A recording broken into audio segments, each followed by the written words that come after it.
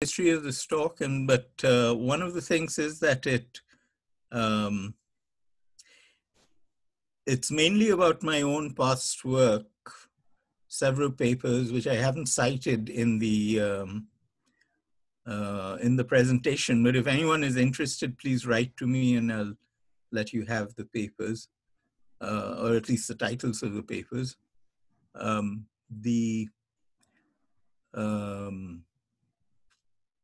I do talk about some other papers, including one particularly which has to do with networks.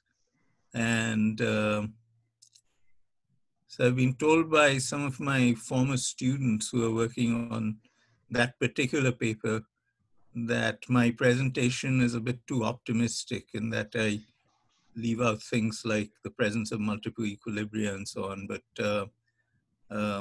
that's fine. I think the main message is what matters. So the topic is competition and price formation. And now let's see if I can get this thing to work. It was working a few minutes ago. You can just click on this, yeah. Yeah. So as I said, this is a very basic issue in economics. And so when you start an economics class in IIM, where I went to IIM Calcutta for a MBA after my physics undergraduate, and you have this standard picture of the demand curve going downwards and the supply curve sloping upwards and intersecting usually at a single point. And that gives the market price and the amount sold. So this is for a single market, and there's a single price that comes out of the intersection and a given quantity. So so this suggests that there is a price, and we'll see some instances where this is not true, but let's go on. Now we can do a lot of analysis with this in trade and so on, and I'm not going to do it here. But one of the things that you might ask yourself when you see this picture is, what does it really mean and where does it come from? And it's supposed to be a composite or an aggregate of individual sellers who decide how much to supply and what prices to set, and individual buyers who decide whether to buy or not. And this depends on their budget constraint. In other words, how much endowment they have of the various goods, what price they can obtain for that endowment, and so on. And if we are talking about firms, which are also included here, again, the firms don't really set prices, they get a price. So from all this individual decisions of firms and consumers, you get some diagram like this. Actually, you get a set of markets, because the goods could be complements or substitutes, or there could be product differentiation and so on. So when I got my doctorate too long ago to mention without, anyway, it was a little more than 40 years ago. I remember going for a job talk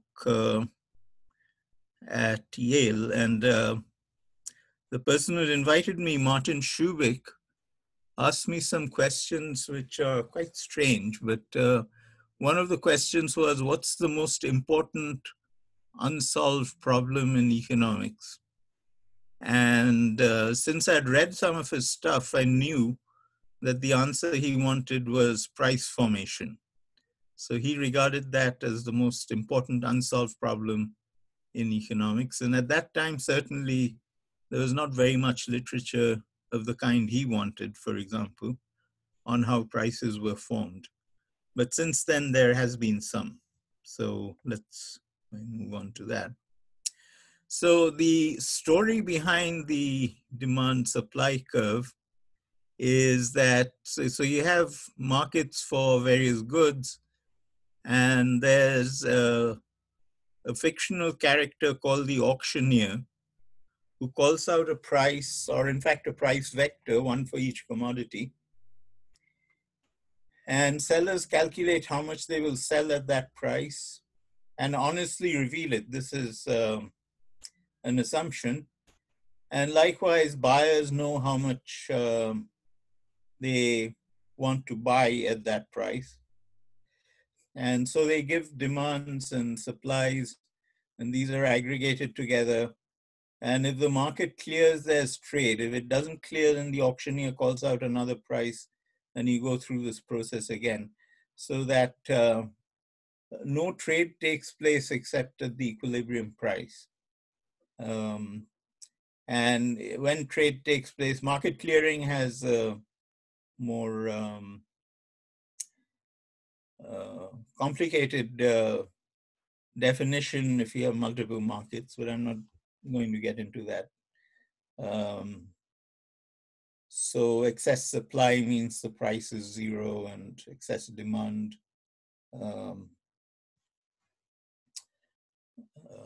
so basically, well, let's just regard it as supply equals demand at some point. Okay, so that's the story. And the question that, so this is sometimes called a generalized game. I think there's a paper by Debrew in 1952. And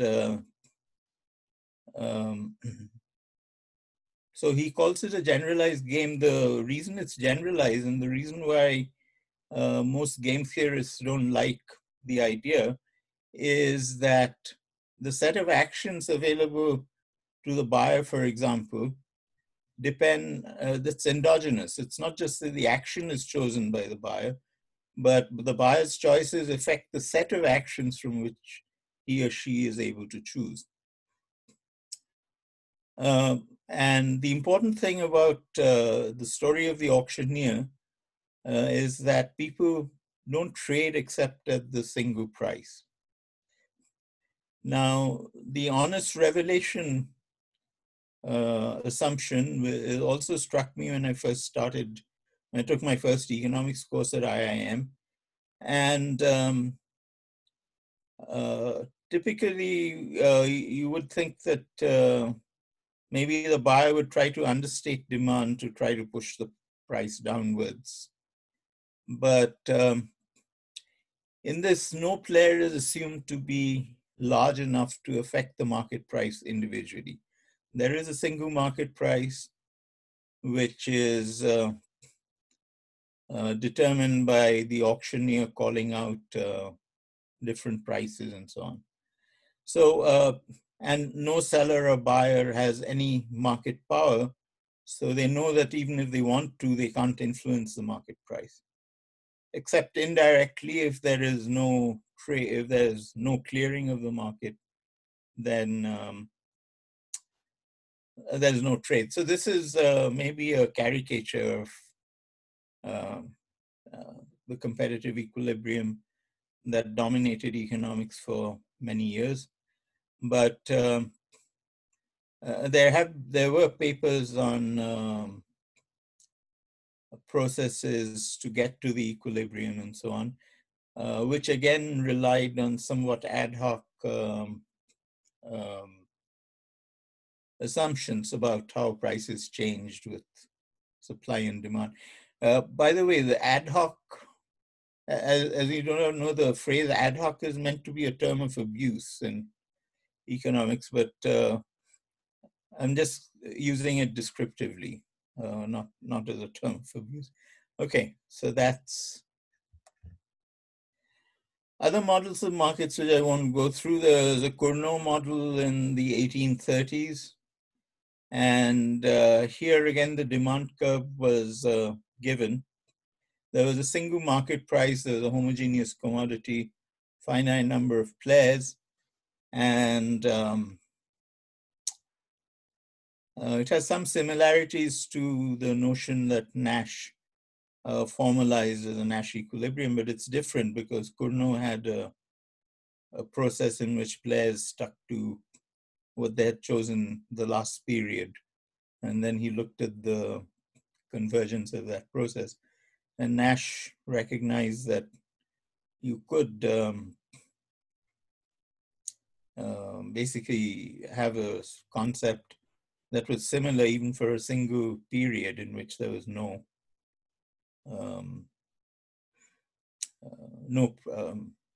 revision and so on. Then there was a criticism of that by Bertrand in which sellers called out prices.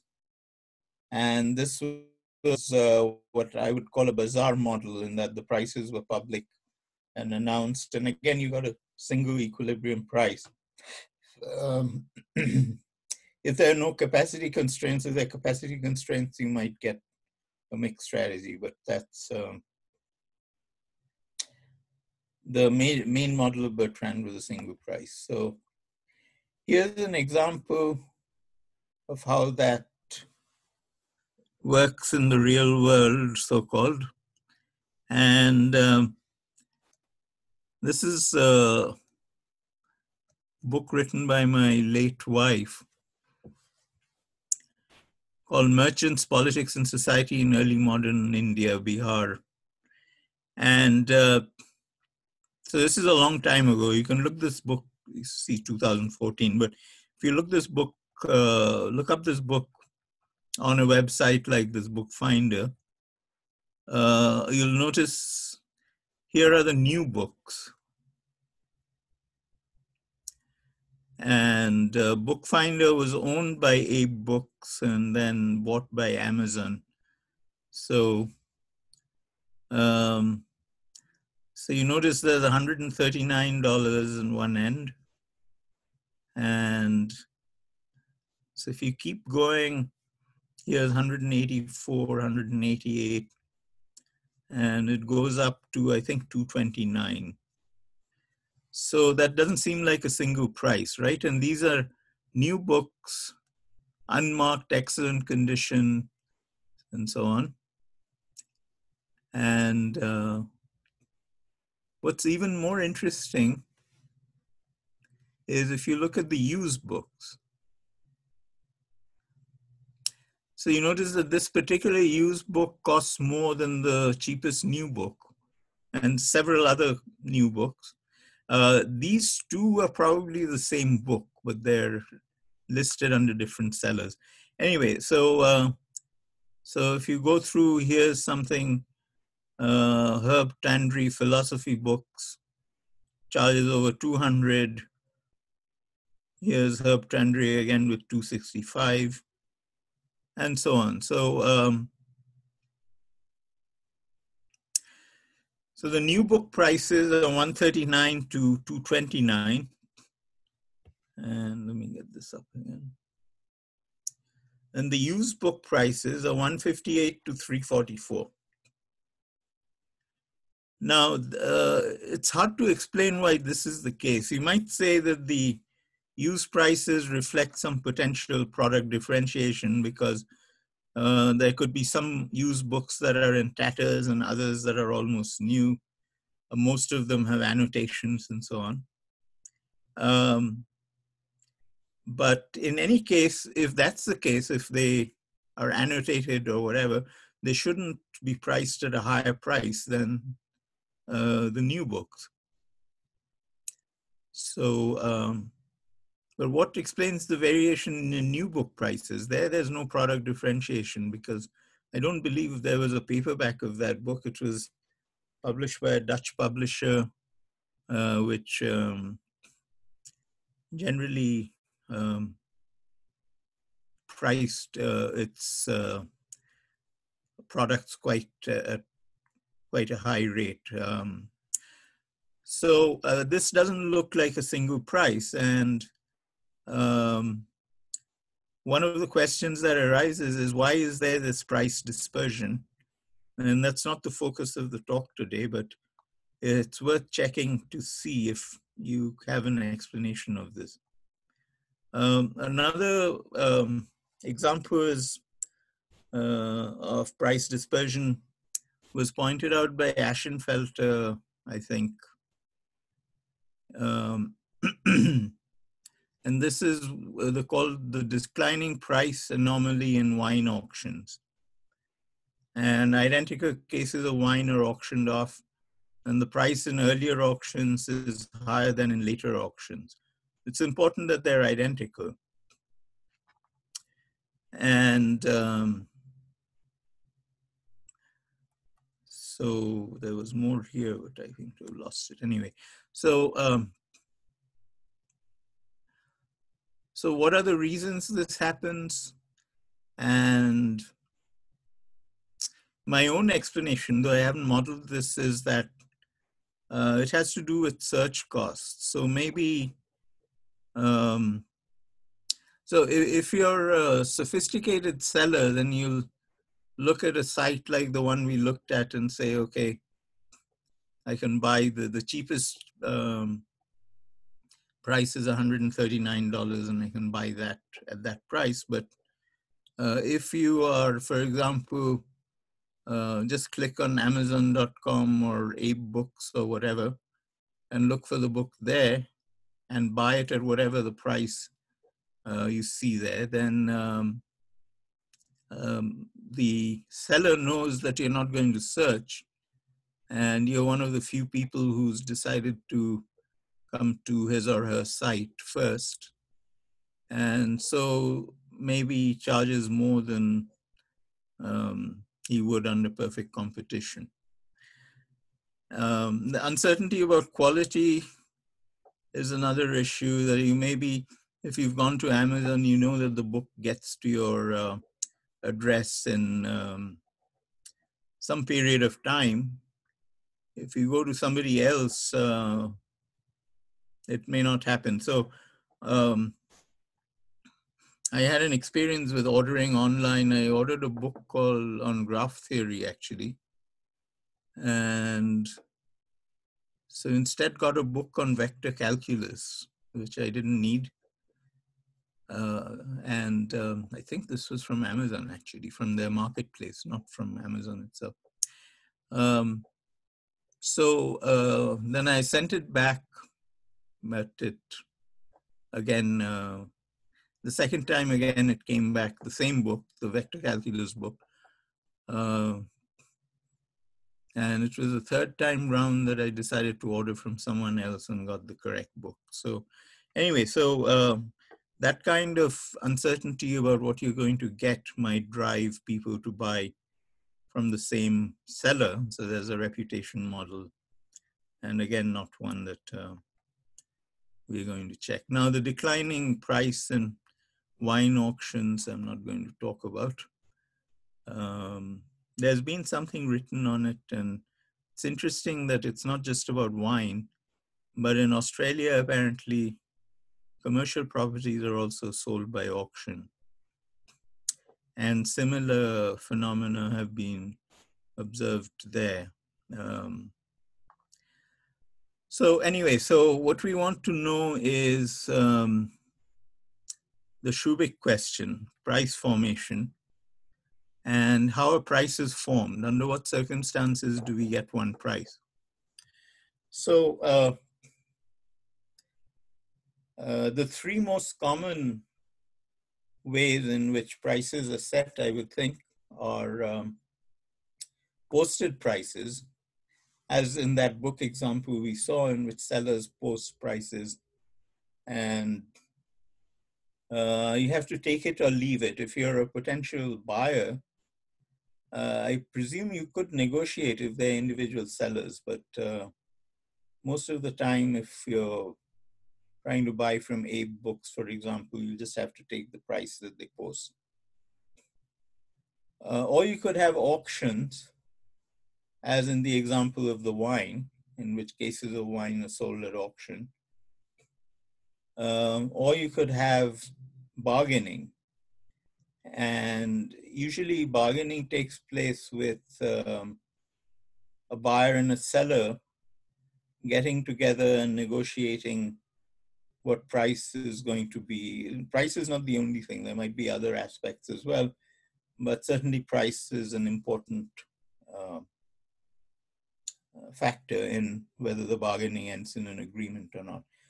So these are three possible ways in which prices are formed. And so I won't talk much about auctions because most people have been talking about it. You probably will, if you haven't heard a talk on auctions in this series yet, I'm sure you will at some point or the other. And auctions are used in many different settings. Wine, we saw houses, tulips, the radio spectrum, eBay sells online with something resembling a second price auction. And one of the main assumptions about the auction format is that there's a commitment by the seller to the mechanism. Now, the seller doesn't call one of the bidders and say, okay, actually, I can sell it to you for this price. Sometimes they do. I mean, sometimes you notice that there's a posted price, especially on online auctions, you'll see there's a posted price along with whatever the bid price is at that time. And you can choose to buy it at the posted price and forgo bidding in the auction. It's usually higher than the current auction price. But I know of somebody who got the phone number of the seller, not the auction site, but the actual seller, and called that person and asked him, how many of these objects do you have? And when's the next one coming on the market? So some variation is not permitted, but at least not observed and can't be deterred. Okay, so here's an example of an auction now with two auctioneers, each selling one good. So maybe each of them is selling a copy of that book. And neither seller wants to keep the book. They're not interested in the East India Company or whatever, or late Mughal rule in Bengal. And suppose there are four buyers, the values being 5, 8, 9, or 10. And so this means that these values mean that this is the most that buyer 1, 5 is the most that buyer 1 is willing to pay for that object, and 8, 9, 10 are similar quantities for buyers 2, 3, and 4. Now, what happens? Well, it depends on which auction site attracts which buyer. So suppose the first 3 buyers go to auction site 1, and the last buyer goes to auction site 2. So with no reservation prices, this player who goes to auction site 2 can bid 1 cent or a minimal amount and will get the object because there are no other bidders. And over here, the price will be 8. If these 3 players go to auction site 1, then the highest bidder wins. The highest bidder knows that she doesn't need to bid any more than 8, maybe a little bit more. And so the price is 8. Now, you could set a reserve price of 8. So in this case, there's not a single price.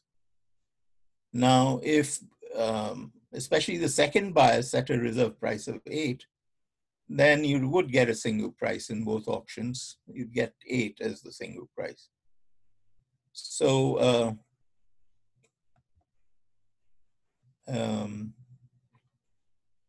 so again, the particular institution, and even in auctions, matters on whether you get a uniform price, even for a single good. Now, if you have multiple goods, of course, there are other considerations.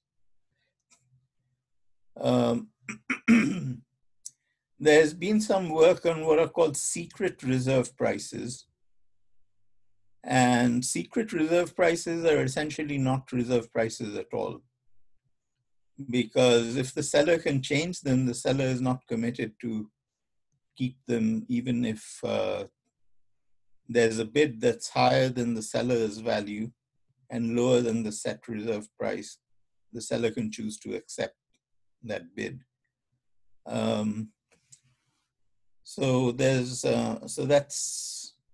with competing auctions, you get different results on whether you get a single price or not. So now let's go to bargaining, which is basically what I'm going to talk about for the rest of the talk. And so there's a question about why bargaining is used at all. Why don't people why don't sellers just use auctions? So one example is that in the auction site where you have only one bidder, auctions are not a very good mechanism for the seller, because the bidder can end up paying close to zero or whatever the reserve price is. And if you're committed to sell it at whatever the highest bid is, you presumably will have to do that. But most of the time, there are various other aspects to the negotiation apart from the price. And if you negotiate a job with some firm, or if firms work with each other to sign a contract on supply, then there are various other, or on a house or something, if two individuals contract on a house, there are many other things that are involved. And in the case of firms, there are often releases of information. So somebody buying some product from a potential seller needs to reveal something about the product which might not be public. And this exchange of information might affect the buyer's payoff later if it becomes too widespread. So trying to keep the information as proprietary as possible might involve that you sit down away from the public eye. So this is from the seller's point of view, but what about the buyer? The buyer might not want to get into auction. Well, yeah, let me leave this out because this will take too long to explain. But the main thing about this bargaining is that it's not really bilateral, because it's not an auction, but a single buyer and a single a single buyer and a single seller transact in the presence of alternatives. And so in some sense, this takes place in the shadow of the market. Now, what is the market? So it's not the simple one where there's a supply curve and a demand curve, where an auctioneer calls out prices. It might not even be a physical marketplace or bazaar. And typically, what a market means is that if you don't make an agreement with your current bargaining partner, you can go somewhere else and get something similar. So it's alternatives. And usually in most modern industrial marketplaces, there's usually a small number of alternatives on either side. So firms have an effect on the price. So it's not that each agent is negligible, it's so small that it cannot individually affect the market outcome. But the agents could be large firms if they're engaging in these bilateral deals. And here's an example which I've used in many papers, and it's not it's an interesting example. There's a book on it, actually. And this is about industrial gases in the 1980s. And what the industrial gas companies wanted to do was to store the gases at the site of the consumers. And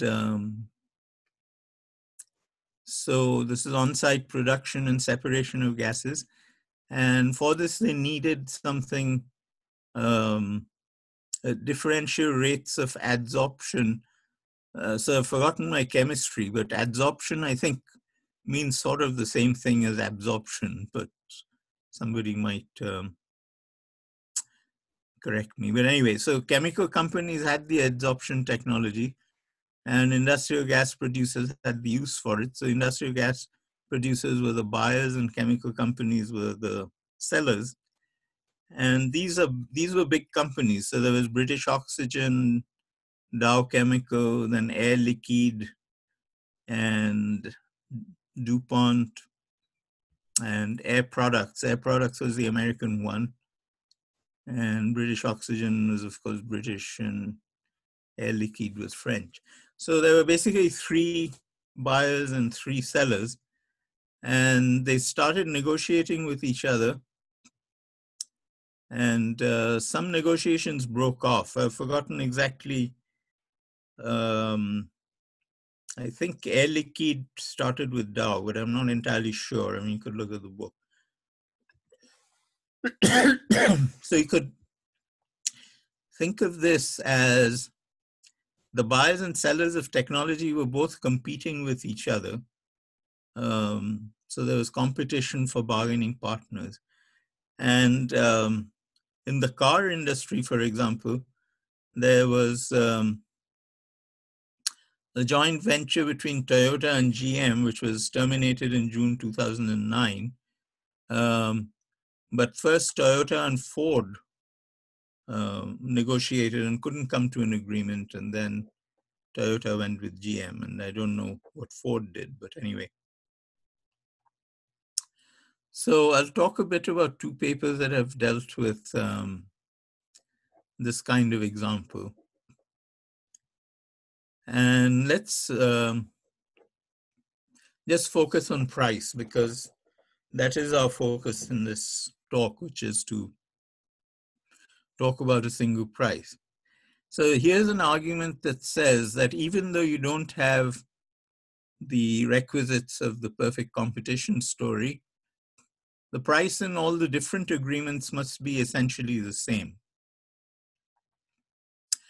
So if not, suppose a buyer in one agreement is paying a higher price than a buyer in another. And suppose the goods that are being sold are homogeneous. So the buyer who's paying more and the seller who's getting less can get together. And if the prices are public, that's another thing which you have to think about. So there must be perfect information about the prices. Then they should get together and team with each other.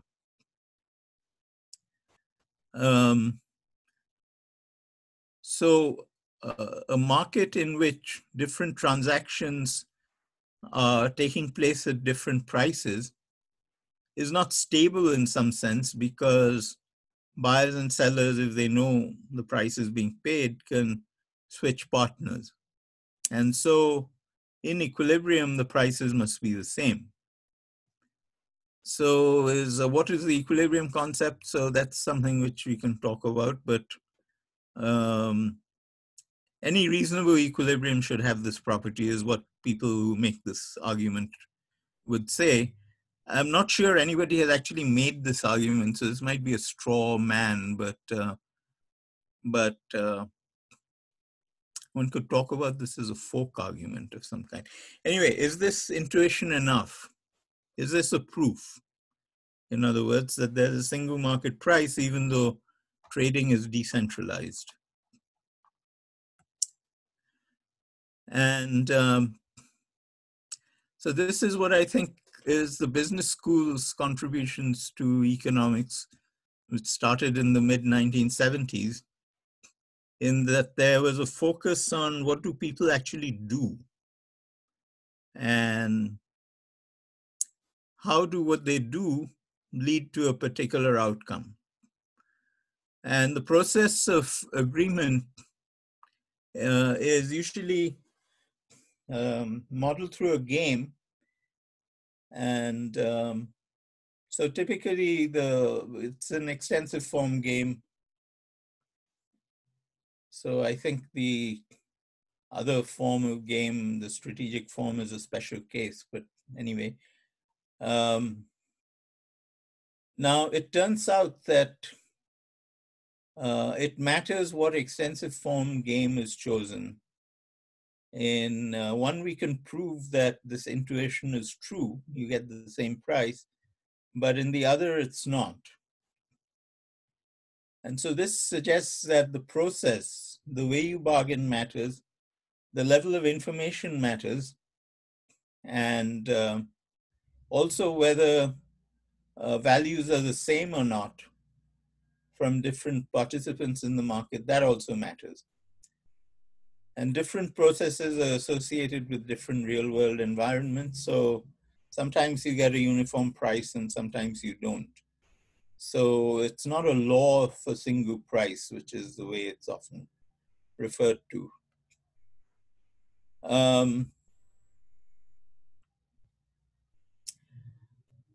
So here's a model. I wonder whether I should go to the, so here's the, before I go to the previous slide, there's a famous model of bilateral bargaining under complete information due to Rubinstein. So one can think of this as one buyer and one seller. And so what Rubinstein shows is that there's a unique subgame perfect equilibrium solution to the game that he models. And subgame perfect equilibrium is basically a Nash equilibrium that satisfies credibility constraints of the equilibrium path. That's probably not very illuminating, but something that you will come across if you haven't come across already. This is where the historians at the R.C. Dutt lecture looked really upset, but anyway. In his case, each player makes, so the first player, say player one, makes an offer which is a division of the surplus, and player two accepts or rejects. If player two rejects, then player two makes an offer. And the easier version of his paper has discounting.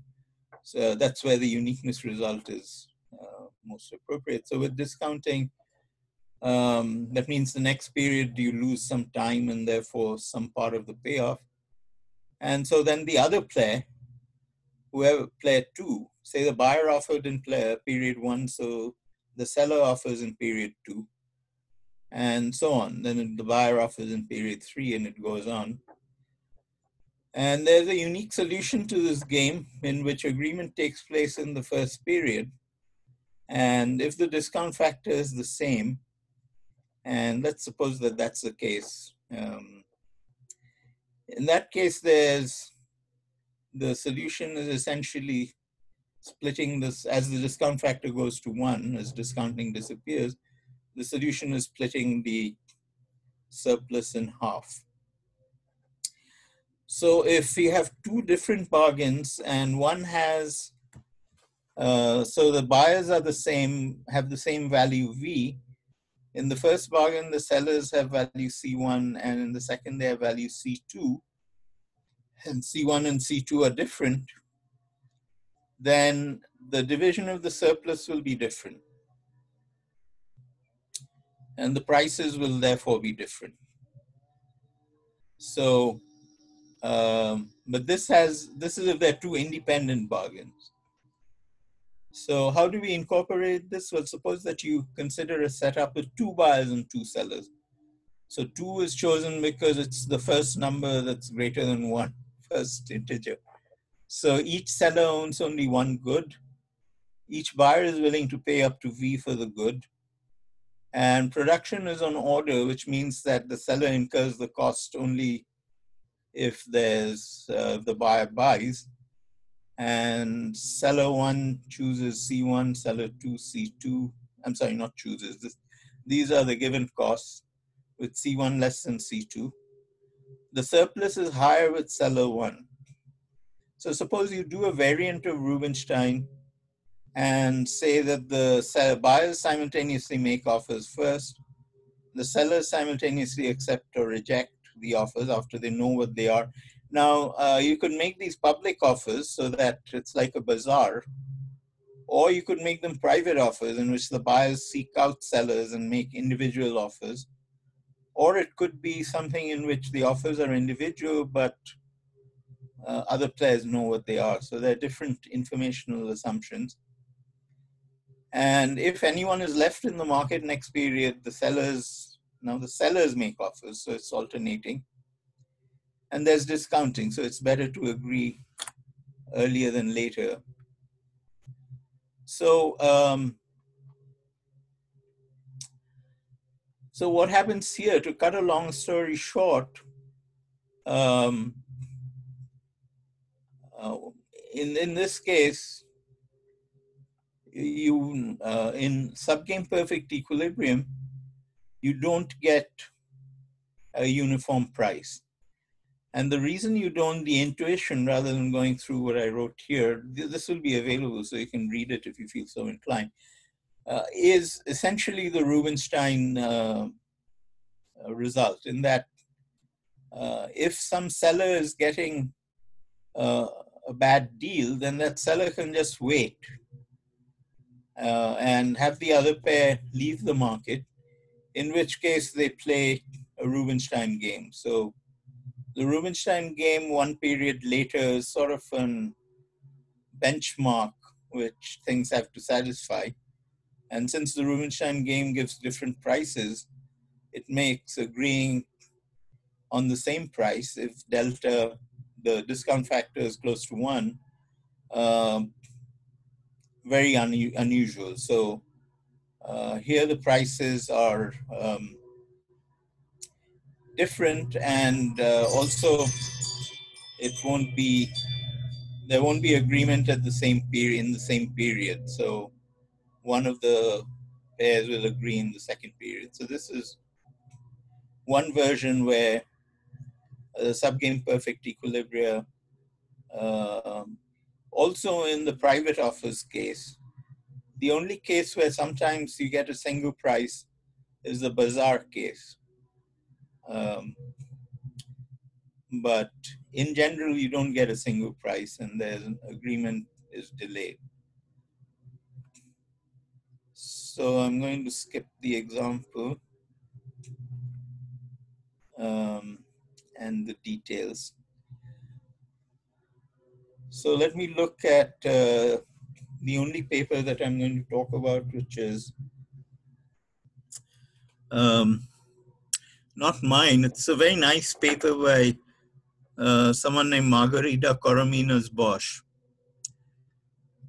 And she says in her paper that, having read ours, the earlier one described, she was convinced that heterogeneous players was not going to yield a solution. So what she did was she considered homogeneous individuals. So all buyers have the same V value greater than 0, and all sellers have the identical cost, also greater than 0 and less than V. So we could normalize V minus C as 1. So every pair, if they agree, gets the identical surplus of 1. So the form she uses is more like the bazaar case, in which buyers post prices simultaneously, sellers simultaneously accept or reject. There's some rationing involved if well, I should shut this off because the lawn is being mowed outside. And anyway, so So buyers post prices simultaneously, sellers accept or reject. If more than one seller accepts the same offer, there's some centralized rationing scheme. And if they agree, then buyers and sellers leave. Then sellers post prices and so on. So she considers a different aspect that we didn't, and that is there are network constraints. So sellers and buyers can only trade if they're linked. And the links form what is called a bipartite graph. And only buyers and sellers can link. Buyers cannot link to one another. So there's no collusion that's permitted, and sellers cannot link to one another either. So the question that Coromines Bosch asks and partially answers is that under what conditions will we get what she calls the standard solutions. So if there are equal numbers of buyers and sellers, each gets half the surplus, a la Rubinstein. And otherwise, the short side gets the entire surplus. So in other words, if there are more buyers than sellers, then the sellers essentially get the entire surplus of one and the buyers get zero. So this is what she calls the standard solution. And this is compatible with the competitive solution as well. So in both cases, you get a uniform price in all transactions. Now, I haven't stopped for questions. Are there any? Maybe I'll do that at the end. So you can do that at the end. There's one question which was asked that was regarding when you first shown your example of the book prices. So there was a question from Marrakesh, Morocco. So the question is that the reason behind the price variation can be delivery cost or delivery charge. So he's just wondering if that has anything to play or that can be a part of this model. So that's actually included in the price. If you click on one of the sellers, you'll say $139. It says 136 plus 399 delivery. So you might get high delivery charges if, for example, you can buy a book from India in the United States, and there the delivery charges might be higher. Of course, they can just incorporate it in the price of the book, which would work. And I have bought books from India online as well, or from other countries. But in usually that example, these prices are not including of the delivery charge, right? That's just the price of the book. No, I think they are inclusive of the delivery charge. Okay.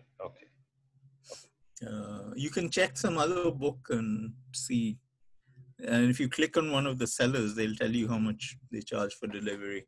It's included in the price. Yeah. So that's the fixed part of the pricing model. That is something that cannot be changed. The delivery price. No, I think it can actually. I mean, there are people who charge exorbitant prices for delivery. They make their money that way. But, if you call it delivery, then people think, okay, well, this is fixed, as you just said. So if you buy from anyway, I won't get into that book. Lots of stories. Yeah. Please carry on. Okay, so so Coromines Bosch basically looked at sellers and buyers can only trade if they're linked, and under what conditions will we get the standard solution? So her result, and this is where my current student says I'm giving an optimistic picture, which she showed, but I mean, there are many other things. This is not completely decentralized because she says so herself. that she chooses something that maximizes the number of matches. And this is not the only subgame perfect equilibrium. There are other equilibria and so on. But the result that she has is very nice, even though it may not be as strong as it's made out to be here. And so she uses a theorem in graph theory called Hall's marriage theorem. And here it's men and women. And so when would a subset of K men get married? And so one of the things that it has to be that these K men have to know at least K women, assuming that that's what we're looking at, men and women marriage. So that sounds plausible. The thing is that the important thing about Hall's theorem is that it goes the other way. That's a necessary and sufficient condition. So it's sort of a surprising theorem, but so I wonder how much. So I'll just give you an example of. So, Professor Chatterjee, before you just move on, Professor Shurajit Borkotoki from Dibrugarh University, Assam, have asked a question. So he's asking that can the price drop in the newer edition influence? In the book question? I think so, yes. The price can drop if it's a paperback, for example. Or sometimes for these academic books, there are international editions that are published. So this is not the case in the book that I mentioned. So okay. E.J. Brill, which was the publisher, told my late wife that we don't publish cheap versions and we're doing something right because we've been in business since 1683. Okay. They were in, I wonder if they're still in business, but in any case, the problem was that the book was about India and very few people in India could afford the price that their posted price. So right. There were other ways in which people got to read the book. Sure. So sure. anyway, yeah, you can move on. Yeah. Please carry on.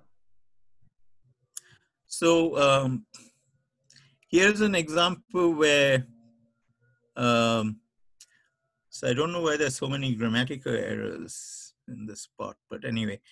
So here the short side gets 1 in either case. So here the buyer is the short side, and here are the sellers. And so in this case, you notice that there's a deficiency, what Hall calls the deficiency, and Coromino's Bosch. And here's, this is not what I want. So what do I do here? There should be a... So, yeah, maybe rotate view. Yeah. Counterclockwise. Yes.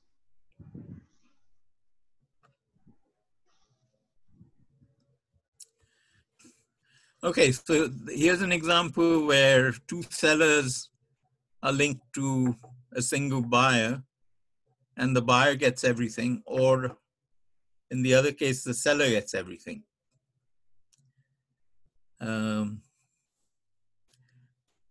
So here's another case in which, so here, this is the complete graph in which everyone is linked to everyone else. And here's an N graph. It turns out the laterally inverted N is sort of very difficult to handle. But this particular N, the satisfies the conditions of Hall's theorem. Each subset of sellers, one knows at least one buyer, and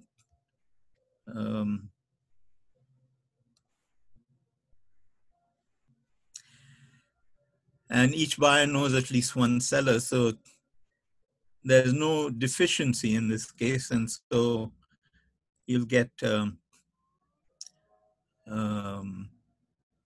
the Rubinstein solution. So again, it'll be a uniform price. So you get half in each case. So the benchmark equilibrium is this.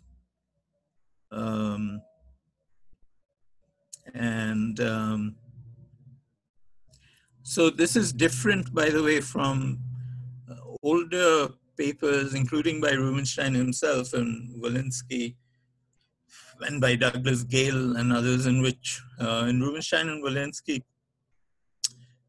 each pair that left were replaced by someone else. So you essentially had an infinity of players. So it was hard to say who was on the short side and who was not. So, so the question is whether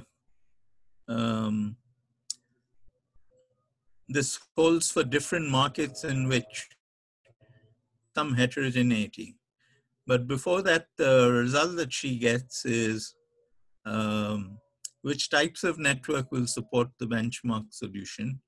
And so this means that it's the structure of who can communicate with whom who determines whether there's a uniform price or not. And the other question is which of these networks will only support the benchmark solution, so the uniqueness of equilibrium. So here are some other results with other markets. And here you notice, here's one graph in which there are 2 buyers and 3 sellers, but the buyers don't get everything.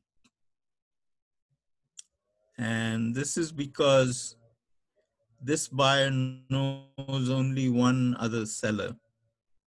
So as delta becomes large, this seller will essentially hold, not accept anything until she gets this buyer. So the Rubinstein solution will be the benchmark.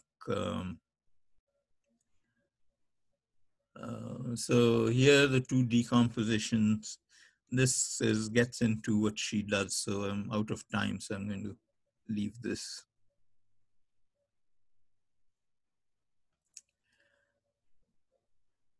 Okay. So now let's look back at the earlier framework without network constraints. And so this is a recent paper that I wrote with one of my former students.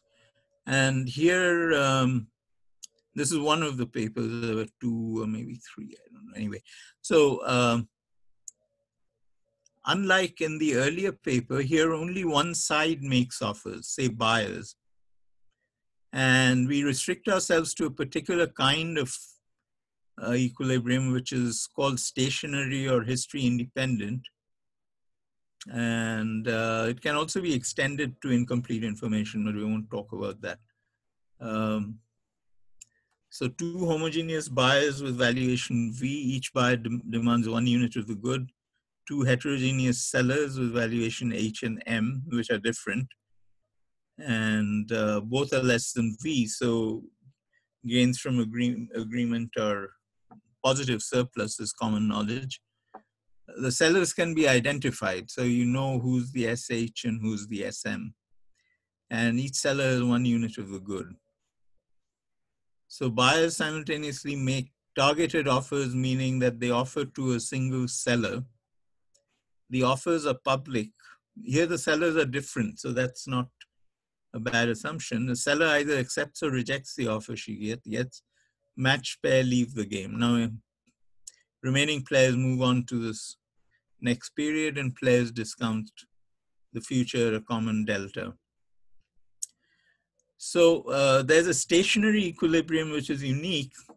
And what does stationary mean? It means that players have the same expectations for the future, no matter what's happened in the past. So anything that's not payoff relevant is ignored in determining the strategy for the future. So the equilibrium is very peculiar But essentially one of the buyers, it need not be one, randomizes between offering to the two sellers. The second buyer makes offers only to the seller with the lower cost. And the first buyer offers H to SH, the seller with the higher cost. And there's some PL, which, and to the other seller, where did we go? To the other seller, buyer one offers between PL and H with a mass point at PL, which means that there's a spike uh, of probability at PL. And B2 puts a mass point at M, and there's a gap between M and PL. And then there's a continuous distribution of offers from PL to H. So for two buyers and two sellers, this is unique. And for we can extend this to arbitrary numbers of buyers and sellers. That's in the paper too.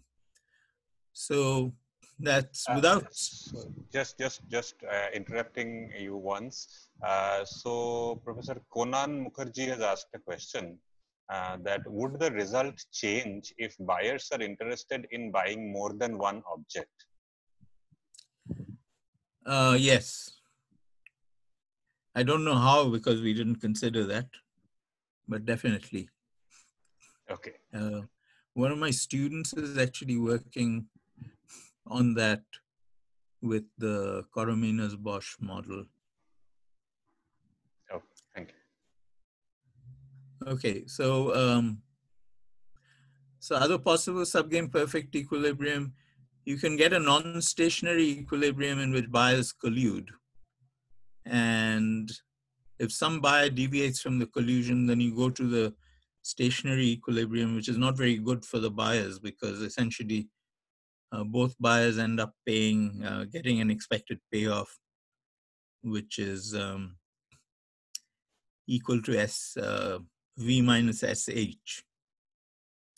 So, or whatever, V minus H, sorry. So I'm not going to discuss this.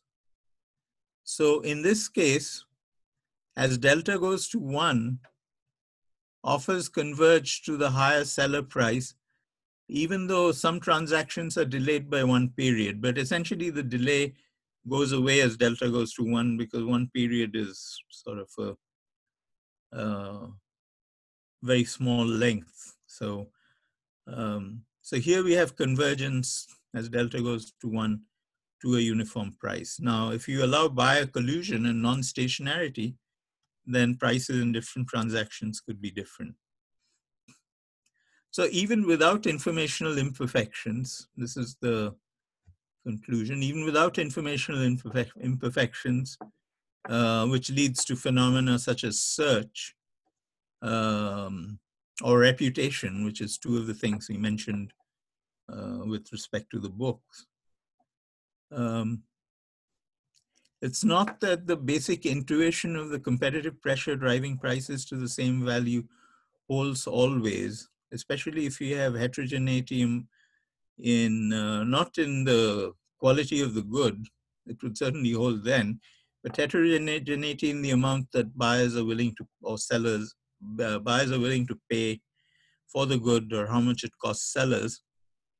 And either you have to have, with homogeneity, I think with heterogeneity also, though she didn't show it, you have Coromines-Bosch's result that you must have a sufficient number of players of one side of the market being linked to all players of the other side.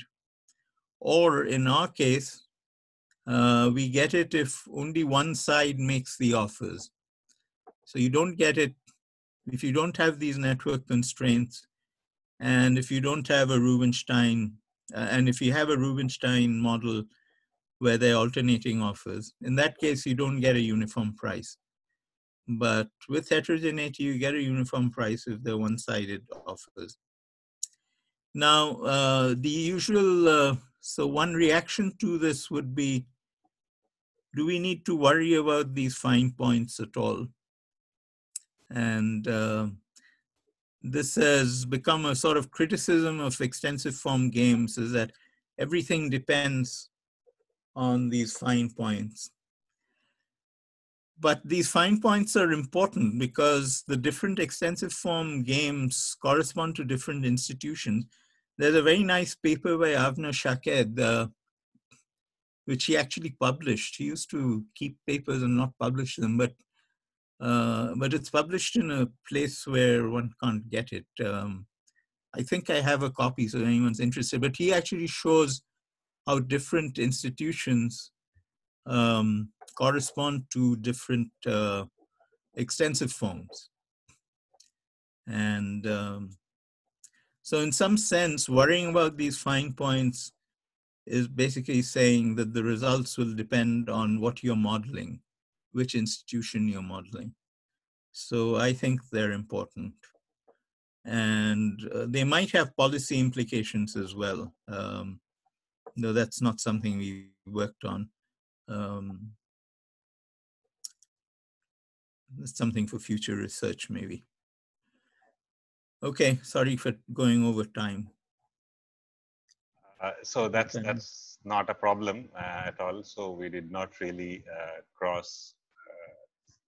So it was for an hour, and so you were like an hour and 2 minutes. So you did not, and also there were a couple of questions in between. So it's perfectly fine. So I would ask if any of the participants want to interact with our speaker today, they can raise the hand in Zoom, and then I can basically unmute. And you can have any discussion you want or any questions. So if you raise your hand, I can unmute you and you can ask a question.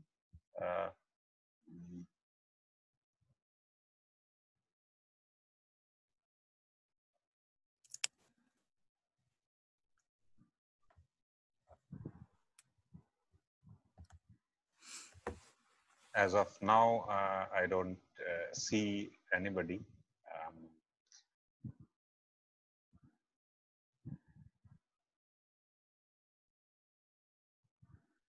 Okay, so Indrajit Roy has asked, wanted to ask a question. So I'm unmuting Professor Indrajit.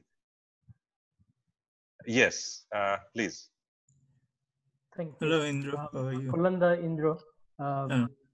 Just wondering, this just to clarify really, you mentioned in somewhere in the middle of your talk, you said there were two different extensive form and one normal form, and I was not sure which game you were talking about. Was it Separate with market game? Can you just elaborate if you can, please? No, that was just a general comment. It was just saying that we are going to consider extensive form games rather than normal form games. And it would be very difficult to put these infinite, in fact, I don't think it's possible, to put these infinite horizon problems in a normal form. I mean, to actually draw a payoff table. Now, you could argue that we could look for Nash equilibrium in these games. In other words, not worry about credibility, not require that strategies be equilibria in all subgames, which is what we do require. That would give more equilibria, because in any bargaining problem, if you look for Nash equilibria and not subgame perfect, even in Rubinstein, you get continuum of potential agreements as well as perpetual disagreement. So Nash equilibrium is not very discriminatory among possible agreements. That's where Rubinstein's result offered some hope, in that subgame perfect gave a unique solution. But as we saw later, well, even with Rubinstein, there are other issues, but we saw later that the uniqueness doesn't hold in general. I mean, maybe if you have stationarity or something, then it will hold. I see. Thank you. Okay. Okay, so I have I have a doubt. So the last paper that you discussed, so in that there is no network constraints, right? Right. But does that also mean that size does not make any difference here? The size of the market? It doesn't make a difference to this particular result. That's true. Okay. Now, if you have more, if so long as they're equal, the number of buyers and sellers. Now, if you have more sellers than buyers, we did do that case, but I've forgotten the result. I would expect that in that case, size would make a difference. Okay, and also if there is seller collusion, then anything what happens if in So that if case? there's seller collusion, then for example, the sellers might decide that they're not going to bid against each other. Or so if there are two sellers and one buyer, then the buyer has the market power in some sense that the sellers will bid the price down to zero. Right. But if they collude, they might say, we are not going to, like oil prices in the the recent past, that they're not going to lower prices beyond some level. So then we do have a single market price, right? I mean, yeah, if all the colluders, if all the sellers collude. Yeah. With oil prices, you notice that there are, I mean, the reason that collusion broke apart is that, who was it? Russia, I think, started cutting prices below I don't remember. the OPEC price. And then Saudi Arabia decided to punish the defectors in classic cartel fashion. And unfortunately, it misjudged its market power. Yeah. Unfortunately for them. Yeah. But, yeah. But collusion would change things, certainly. Yeah. Okay, so anybody else wants to ask a question, please raise your hand. Else, okay, so thank you, Professor Chatterjee, for I this. should say, one thing I should mention, maybe just a correction, which is that this Institute for Advanced Study, I was a member a long time ago. Okay, okay. It's only for a year. Okay. Sorry, go ahead. Yeah. So next time we'll. So Indrajit. Yes, I'm back. I just remembered I did have a comment. Now that we seem to have spare time to chat and we are not going to a pub after seminar, I was just wondering if you have noticed Amazon prices never include delivery charges, and firms actually use it strategically. That is, you are absolutely right. Some of the delivery prices are extremely high. So you can lower your actual price. You can set 99p or cent, whatever, with a very high delivery price of $10 or £10 to become the cheapest. Although there are other competitors perhaps are doing free delivery with, let's say, half the price. So, so that is indeed a strategic choice they have, and you are absolutely right that some of them use enormous delivery prices. Just a comment. Right. So that's that you find if you're buying online, you buy anything online, that's a problem. How much they'll charge for delivery. Yeah. And so But you're not in sure this what you'll case, get. it helps them to become top seller rather in terms of prices. If you rank products by price, then one can become most prominent simply by lowering the price but charging Yeah, like price should not be, I mean, if price is not a singular entity and price can be divided into two kinds of prices, but the seller's ranks are not dependent on both kinds of prices. They're dependent on one kind of price. So there can be a strategic decision based on the division of the price. Right. So there is I think there's more than one paper on this. There's a phenomenon called shrouding. So you see this in IO. And one paper was by Gabash. Gabash is spelled Gabaix. Okay. And he had a co-author. Was it Leibson? Maybe it's Gabash and Leibson. Leibson is probably more famous than Gabash, but anyway. Yeah. But they, so anyway, it's not, so this paper basically looks at the practice. They look at New York hotels. So New York hotels, if you, in the days when you could go to New York,